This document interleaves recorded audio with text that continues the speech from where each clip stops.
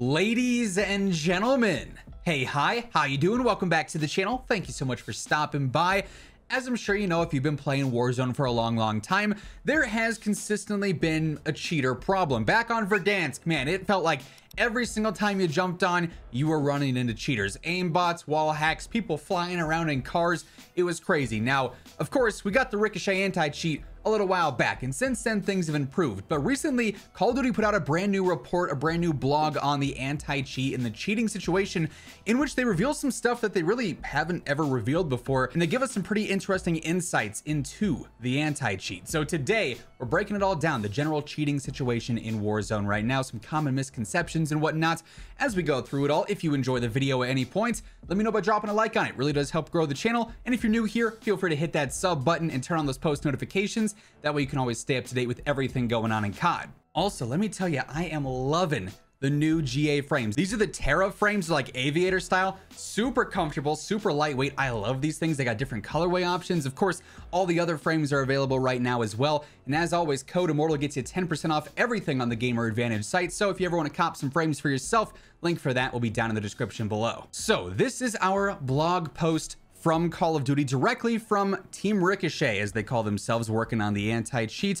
It's a cross-functional group composed of security, game and server engines, researchers, data scientists, and more, each working in collaboration alongside game teams. Since Ricochet anti-cheat launched last year, we've seen significant drops in cheaters invading our games, as well as some unfortunate increases and expected ebb and flow that is a frustrating reality in game security. So that's the first thing that they actually end up talking about here. Why do I still encounter cheaters? A huge thing that I think way too many people don't understand about the anti-cheat is that they assume it is a foolproof system. It is a 100% clear combatant to cheaters. If there's an anti-cheat in a game, no one can ever cheat. That's not a one-to-one scale. The anti-cheat exists, it bans cheaters, the cheater numbers go down. The cheat developers then figure out what's going on with the anti-cheat, they update their cheats, then there's more cheaters. Then Ricochet has to go in and actually find out what's going on with those cheaters, they update the anti-cheat again. So it's this ever, like, you know, it's a stepping stool basically. It's an infinite ladder that you're just constantly competing that who's going to get to the top first, and there's never really a real winner, you could say. But they say, why do I still encounter cheaters? Anti-cheat solutions work like antivirus software. Let's assume that today we know all the nefarious ways cheaters try to impact the game to ruin your experience. Our team uses that knowledge to protect against that bad behavior and punish the bad actors. While our team has been able to establish systems that can quickly detect and respond to bad behaviors, we know tomorrow will continue to deliver new and evolving threats. That's the cheat developers updating their cheats. As we take steps to ensure our systems can identify and react to the known bad behavior, we fully expect cheat makers to continue devising new bad behaviors. So basically what I just reiterated, but it's in more formal terms, and they're not using their hands like me to recreate a ladder in real life. But that's essentially what's going on there. So yes, the anti-cheat works. That's another misconception, is that it just straight up doesn't work. Cheat numbers now versus Verdansk are night and day. You can ask any pro, any creator who constantly ran into cheaters back during Verdansk 7-8 times a day, you know, if they're playing for long periods of time. Now it's like, man, we got maybe one, maybe two max a day, sometimes not even daily. It's definitely improved. And if you're saying otherwise, you're just not really paying attention to what's going on, obviously. Of course, there's other sus ways to go about things, but as far as direct blatant cheat scope, it's down for sure. So what's up with these mitigations? Their mitigations are essentially ways to troll cheaters, and this is what I love, and this is what's particularly interesting about this, and sort of why I wanted to make this video, because for the first time ever, they're really showing off how they're going about these mitigations and what they're actually doing against cheaters in some significant ways. So mitigations were birthed from the wizards on our server-side security systems, just saying, wouldn't it be funny if blank? We trolled them in some way, shape, or form. So when they are actually mitigating against a cheater, they're gathering all the data from that cheater and basically how they're interacting with the server, everything about them, and that's how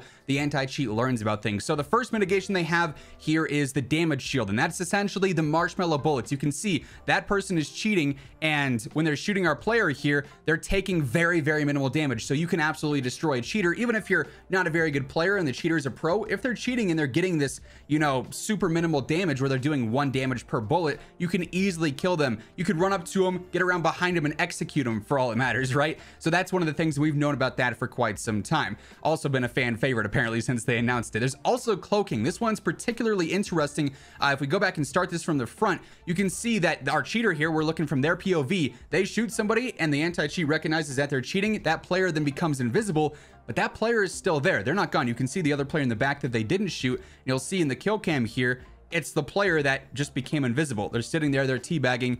They can do whatever they want because the cheater can't see them. So that's another mitigation that's in place. And then we have a brand new one that actually was just implemented this last week with the latest anti-cheat update, the disarm feature. If you are caught cheating and Ricochet detects that, they'll take away your gun so you cannot shoot. You can't pick up a gun, you can't use any weaponry, which is how it should be. If you're cheating, you shouldn't be able to capitalize on anything. You should just get absolutely rolled in game by players who probably aren't even as good as you in many cases, although let's be honest, cheaters are very bad. Anybody can just roll right through you because you're getting detected off the anti-cheat. So they essentially go through and say that, yeah, they implemented that this week. They also put out this chart, matches with mitigations, matches with cheater reports. You can see it's very similar with the correlation here. Matches with mitigations, where Ricochet detects that somebody is actually cheating. You can see how that graph works. Then also the matches with cheater reports of somebody being confirmed as a cheater that's actually being reported in game. So, I mean, they're clearly gathering a ton of data from this. And they also mentioned they have other mitigations in place. They have other ways to troll cheaters that will in fact be coming to the game here in the future, including with MW2 and Warzone 2, which we'll get to more here in just a bit. Where do you go for mitigations? What about bans? While mitigations are certainly the most eye-catching, trolling cheaters is always fun, those processes are in support of the biggest deterrent to cheating, bans. Team Ricochet issues bans daily for several reasons and often in large waves. Since our previous update, they issued 180,000 bans across Warzone and Vanguard combined. So again, to say the anti-cheat's not working, it's detecting 180,000 plus accounts that were cheating that are now banned. And they've made it very clear before, Ricochet does not mess up on, you know, a random, you know, little Timmy who maybe got some lucky headshots in a game. It's not going to insta ban him off for that. It's going to look at all their match history, everything about them, and take that all into account, and they'll act accordingly. So I mean, clearly it's been evolving and it's putting in the work now. And then, like I said, what can we expect from Ricochet when MW2 and Warzone 2 drops? Ricochet, including its PC kernel level driver, will be active on day 1 for Modern Warfare 2 and Warzone 2. Keep in mind, they're not launching at the same time, but on October 28th, when MW2 drops, Ricochet is going to be there. And then whenever Warzone 2 drops in November, December, January, whatever, Ricochet is going to be there, so we don't have to do a repeat of last year where we didn't have an anti-cheat and cheaters just roamed free in Warzone all throughout Verdansk. So definitely some significant updates to cheating here. And I mean, you can definitely tell it in game. Like I said, I see a lot of comments saying, I can't believe the anti-cheat doesn't work. It's a joke, yada, yada, yada. I run into cheaters every day.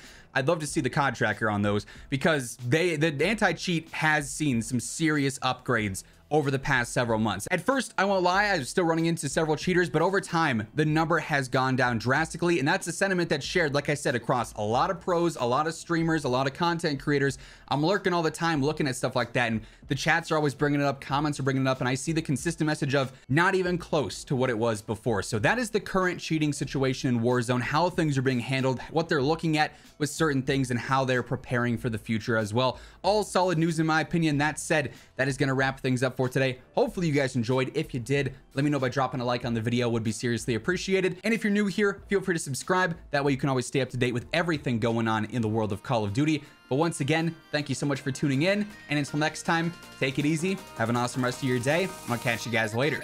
Peace out.